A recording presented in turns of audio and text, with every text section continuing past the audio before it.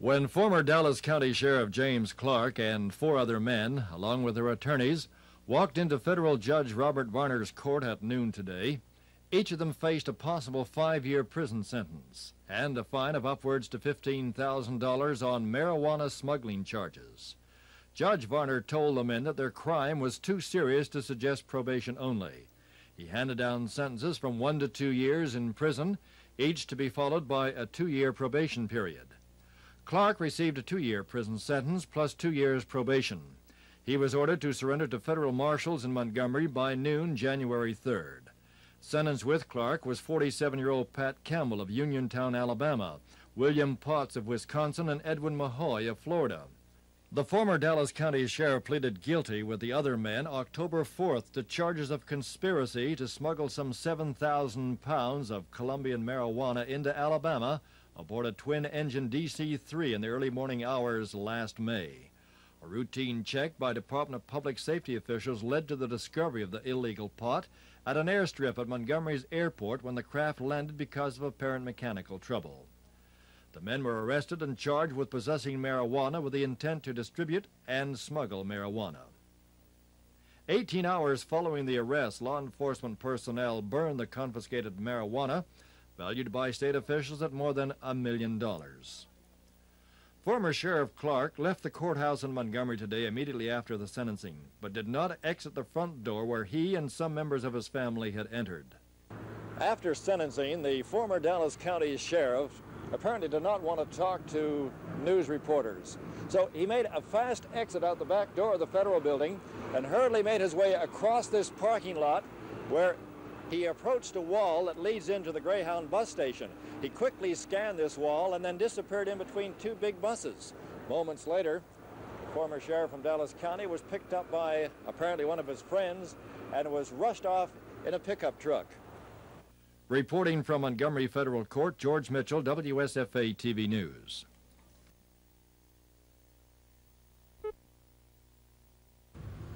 During this holiday season, fire department officials are urging everyone to beware of the various fire dangers presented by Christmas trees and Christmas decorations. They urge everyone to make their Christmas trees as fire resistant as possible. One way is to make sure your tree stays as moist as possible. A dry, brittle tree is a bigger threat to your safety. Keep the tree trunk in water so it stays fresher longer.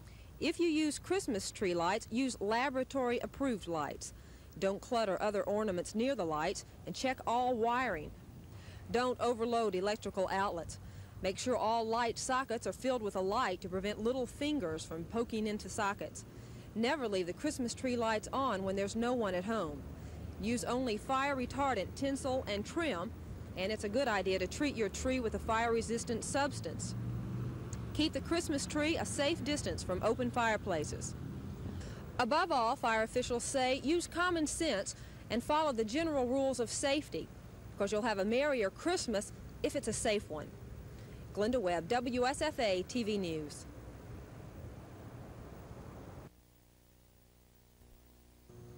One year ago this month, Unit Number 1 of the Farley Nuclear Power Plant near Dothan began commercial operations. The plant rose from the gently sloping lands along the Chattahoochee River over a period of many years, beginning in the 60s. Farley 1 is the first nuclear generating plant constructed by Alabama Power Company. Within a year, the company hopes to have Unit 2 also producing electricity commercially. The plant, named after Alabama Power Company President Joseph M. Farley, is very massive. The reactor containment buildings, turbine buildings, administrative offices, and other associated structures cover many acres. Farley 1 has, according to power company officials, been a great aid in keeping the fuel adjustment charges generally lower. They say the plant was also valuable to have around last winter and early spring when a nationwide coal strike sent many power systems to the bottom of their coal reserves. As far as nuclear plants go, company officials report no major problems with their first unit. There have been shutdowns at the plant in its first year of commercial operation, but Alabama Power Company's engineers say most of the shutdowns have either been minor adjustments or periods of evaluation for the unit. In any regard, Farley 1 has chugged along on a regular basis. Farley 1 was producing electricity for the system some time before it was declared in commercial operation. According to figures from the company's recent testimony before the Public Service Commission, the estimated effect on net energy cost of the plant's operations for 1977 is over $77 million. The rated capacity of the first unit at Farley, according to figures from the power company, is 807,000 kilowatts. This is more than most other single generating units in the system, and with the operations of Unit 2 of the Farley plant, it should be producing more than the total of all of the hydroelectric plants operated in the state by Alabama Power. Alabama Power Company has no other nuclear power plants under construction at the present time. There were plans for a multi-unit plant to be located in Chilton County near Clanton, but power company officials withdrew their request to build that plant earlier this year. Dennis Latham, WSFA TV News. In this bill, farm and home property were reduced from 15% of their fair and reasonable market value to 10% of their fair and reasonable market value, which meant, of course, a third saving. For example, on a $1,000 assessment, you would have paid $150. Under the lid bill, a $1,000 assessment at 10%, you would pay $100 with a $50 saving. Now, this means $100 million or more to you people that are in this audience and that are back at home. And I can't think of any better way to serve farmers in these days of inflation and in these days of increasing cost of production than by helping them save money.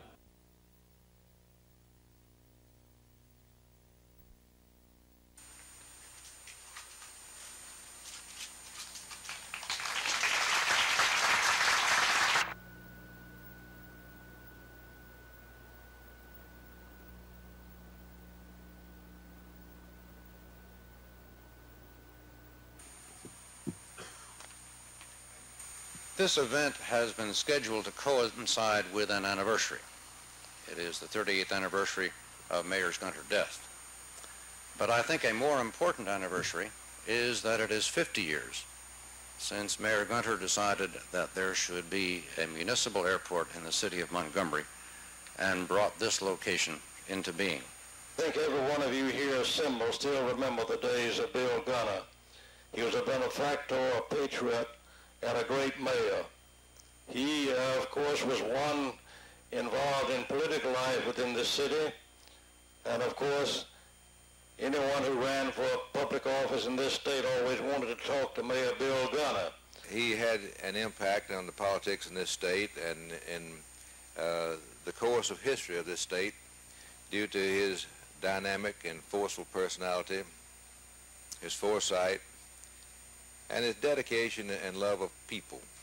As mayor of the city of Montgomery, I think Mayor Gunter's legacy to the city was his family, the 6 daughters and son, and now then their children, and what this great family means to the city of Montgomery.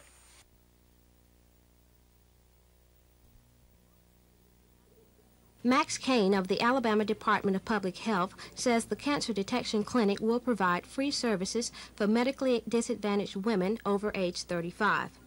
Presently, Alabama's death rate from cervical and uterine cancer is among the highest in the nation. Each year, these two types of cancer alone claim the lives of 2 of every 200 women in the state. One of the reasons Alabama's death rate among women is so high is the lack of proper medical attention. In 1977, only 20% of Alabama women had a pap smear. Kane says the tests are virtually painless, but are essential to the detection of cancer. It is a painless test. To do a pap test is no more than taking a little wooden scraper and just rubbing the inside the cervix, which is the mouth of the womb. The pain involved in taking a pap test is of course, I can't say with authority because I'm not a female, but I am told by females that this is an absolutely painless test. Oh, say how long would the whole procedure take? Taking a pap test from the time she goes into the clinic room till she comes out, she may have been in there 15 minutes, but the test itself takes only about a minute. The clinic is open every Monday from 1 to 4 p.m. at the Montgomery County Health Department on West Jeff Davis. Janet May, WSFA TV News.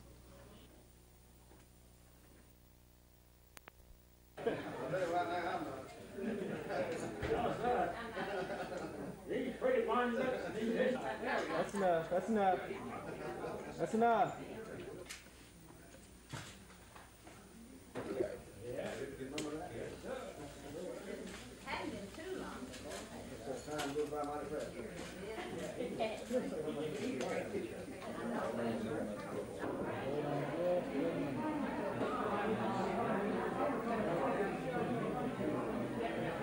Well, I think the first thing that they could consider is to be a faithful worker and true to their bosses.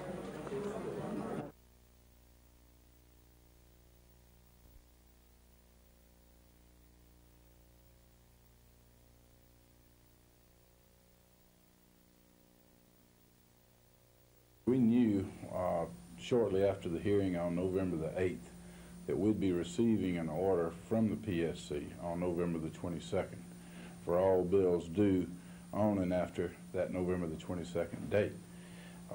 For this reason, we did not issue bills for about 2 days before the 22nd, knowing that we were going to have a change in our rates, that the only rates which would be legal and proper for us to bill on for any bill due after the 22nd would be dependent upon the Commission's order on the 22nd.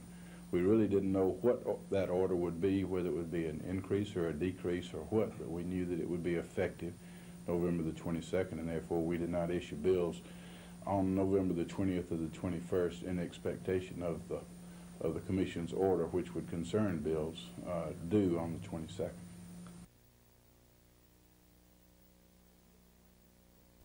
So we are going to petition the court and ask the federal court to approve our plan. Our plan is basically constitutional. It is constitutional. It has been approved by the Justice Department, and our plan follows the legislative line that was drawn by Mr. Dees himself, basically, in the redistricting of the Alabama legislature, which was approved by Judge Johnson. And I was only trying to do what Judge Johnson had ordered the legislature of Alabama to do.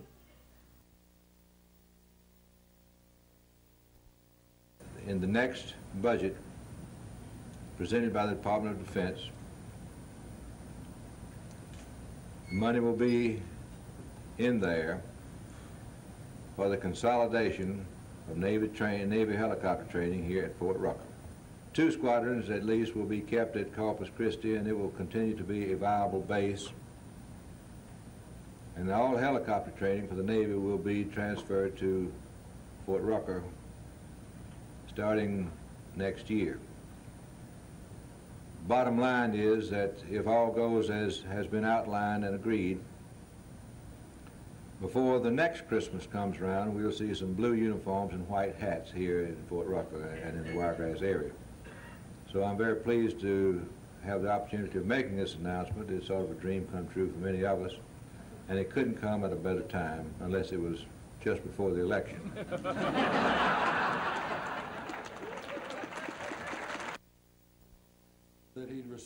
General Croson's analysis of today's armed forces indicated that our men in uniform still deserve our trust and confidence, but the capabilities of those men depend a great deal on the equipment they have to work with.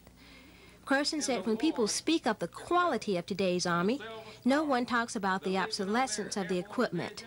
A case in point, the recent Guyana operation. We went again with a no warning kind of call. The soldiers and the equipment that we had on hand in those units were the ones who had to respond to the call. We would like very much to have sent those troops with the new Black Hawk helicopter, but in fact they were equipped with a Huey in those helicopter units, and they went with the Huey. The Guyana operation was a small illustration of why we talk about a come-as-you-are war. This conference that we're having now here at Fort Rucker is all about new equipment, new aviation systems, the things that we would like to buy for the Army off in the future.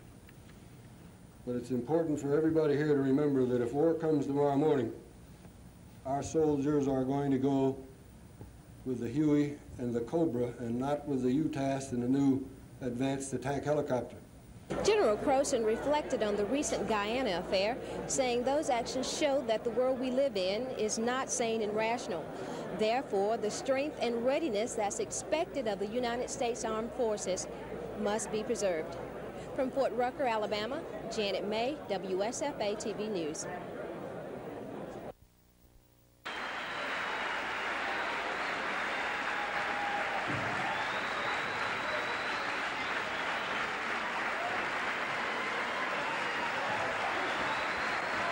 Coach Livings and Mr. Head, it is with great pride that I, on behalf of the Alabama High School Athletic Association, present this 1978 Class 4A State Championship football trophy to Jefferson Davis High School.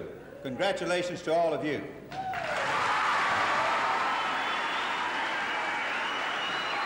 We consider this a trophy which says that we, the entire school at Jeff Davis High School, that all of us, every one of us, all people involved in the area capacity of this school are 4A state champions.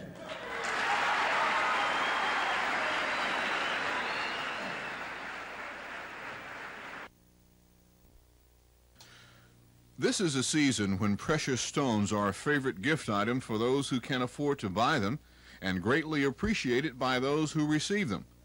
This year, hundreds of millions of dollars in diamonds are expected to be purchased by consumers, but diamond experts are warning that cheap stones are being altered by X-rays and are being made to look more expensive than they really are and being sold for high prices. John Rainey, Montgomery gemologist and jewelry store manager, says be careful when buying a stone. I think the major precaution you can take is know the people you're dealing with, that it's represented to you properly, you know the background, and don't be afraid to ask questions. Okay, why is iridation so popular now in the gem world? They can take a lower grade color stone and make it almost any color that they want in the rainbow.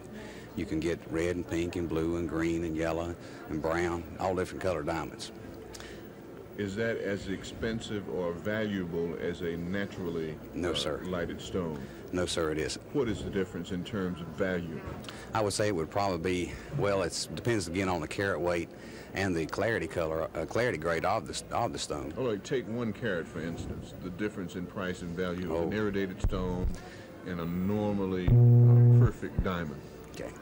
Not too long ago, I saw a natural pink emerald cut stone. It sold for about $50,000. Now, if it were an iridated stone, I doubt if it would be $2,000. Right. Perhaps the best advice we can give you is not to let your Christmas spirit override your better judgment in purchasing a diamond or any other gem. This is Norman Lumpkin, WSFA TV News reporting. 2 streaks came to an end last night when AUM beat Tuskegee 68-66 in the opening round of the Montgomery Tip-Off Club tournament. Prior to the game, Tuskegee had won 4 in a row, while AUM had lost 5 in a row. This action was from the first half, which the Senators dominated. AUM led by as many as 11 points in the first half and were on top 36-31 at the intermission. The Golden Tigers battled back after the half and went ahead several times, but the Senators hit some crucial free throws at the end of the game to seal the win. Derek Goggins led the scoring for AUM with 14 points, while Carl Bailey paced Tuskegee with 21 points. AUM will play Jacksonville State tonight at 8:30 in the finals of the tournament, while Tuskegee will face Huntington in the consolation round that gets underway at 6:30. James Spann, WSFA TV Sports. Alabama Power Company contends that the Montgomery County Circuit Court did not have jurisdiction in this case because of the controversy over the rate increase. The Alabama legislature passed a law during the last regular session which states that all cases affecting rates or charges should be appealed directly to the Supreme Court. However, attorneys for the state and other interveners claim that this is not a rate case because the Public Service Commission had no authority to issue a rate increase from a complaint case.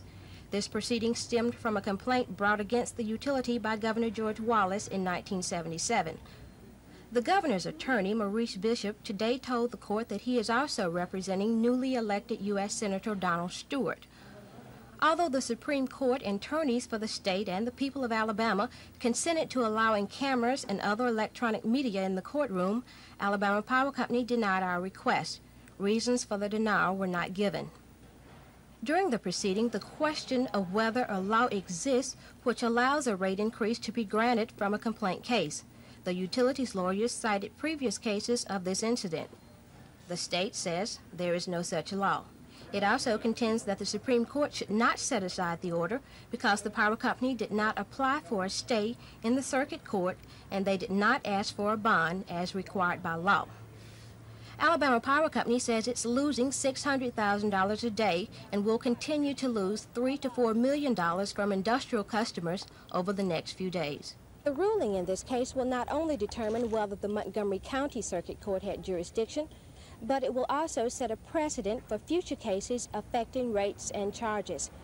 From the Alabama Supreme Court, Janet May, WSFA TV News. We're merely restating this policy of saying that our first call shall be, and first priority shall be to those citizens in the city limits. We will respond in the police jurisdiction with available equipment if we can, and we do that. We, in this past year, have responded inside the police jurisdiction to some 350 calls in the police jurisdiction. Outside the police jurisdiction, we have absolutely no jurisdiction. And so we will only respond to a call outside the police jurisdiction if it's a matter of life and death, or if we've been called for assistance by a state trooper or by the sheriff.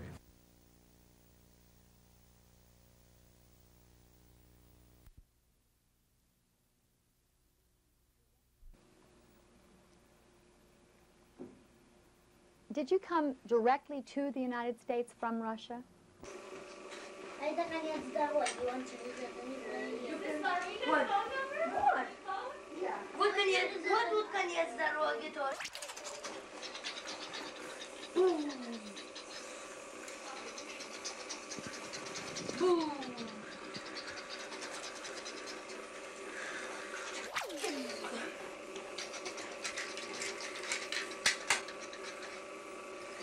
now just keep doing what you want to do.